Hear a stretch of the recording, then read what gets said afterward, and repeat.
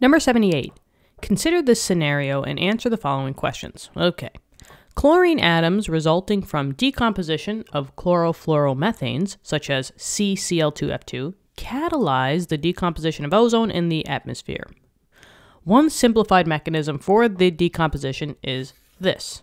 Now, we know that it's a mechanism, right? They said that it was a mechanism because a mechanism is like a recipe where they give you the individual steps. So this is a 3-step process.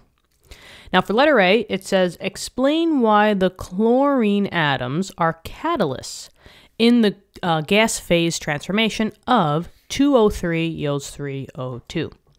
All right. So we need to just explain why the chlorine atoms are acting as the catalysts. Now, in here, right, in our mechanism, the chlorine atoms are just going to be Cl. Right, chlorine atoms, Cl. I don't see any Cl2s here, so it can't be that. So it's got to be just the Cl. Now, we have to go back to our mechanism to see where the chlorine atoms are mentioned. And the chlorine atoms are mentioned in the second step, which they have the Cl, and then they have the Cl again on this side. I am not talking about the ClO because that's a compound. That is not just the chlorine atoms. We are only focusing on the chlorine atoms, which is just the Cl. So what I'm going to do is I'm just going to state those 2 steps. I don't care about the first step because that has nothing to do with the chlorine atoms. So we'll say step 2 is going to be O3 plus the Cl yields O2 plus ClO. And then for the third step, and I'm only just writing this just because, you know, we're making it bigger so that we can work with it. ClO plus O yields Cl plus O2. Okay. Now, we said that here was the chlorine atom, and then here was the chlorine atom as well. Now, why is this acting as a catalyst? Well, just know that catalysts are always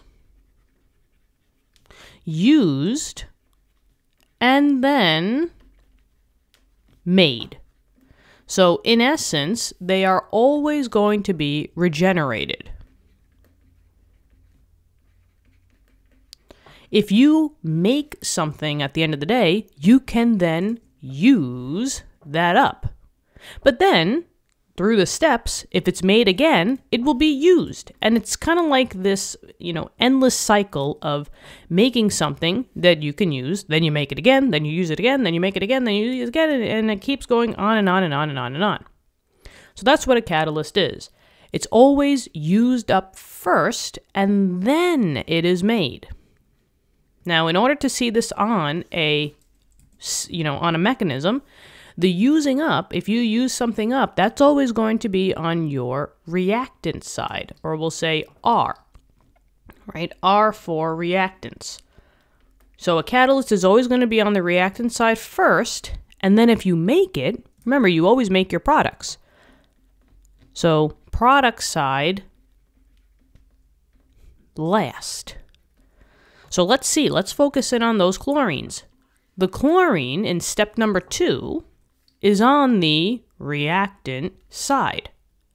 So it was used, and then in the later step, it now is on the product side. So it was made.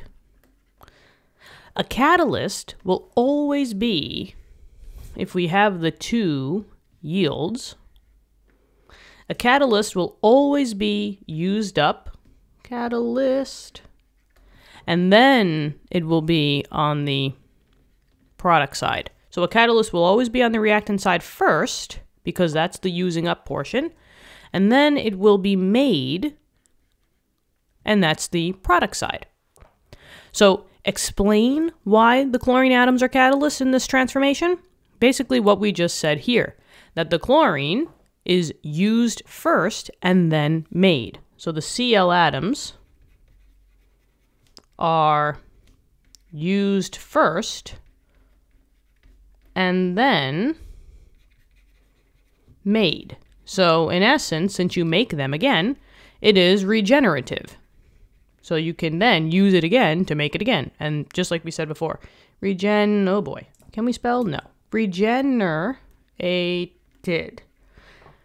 Now, just know that a intermediate is the complete opposite. An intermediate will be made and then used. So they will be shown on the product side first and then the reactant side. But for catalysts, it's reactant side first and then products.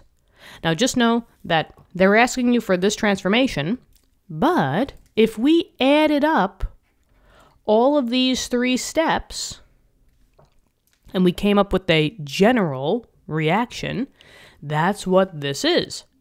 Because things that are on the left side and the right side will overall cancel out. Your catalyst will cancel out, and your intermediates will also cancel out. So your CLs go bye-bye. I notice that I have just oxygens. And you can skip steps as well, but just as long as one's on the right side, one's on the left side, they cancel.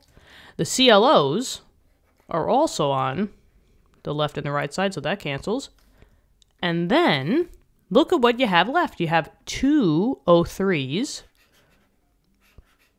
So that's this. And then you got 3 O2s.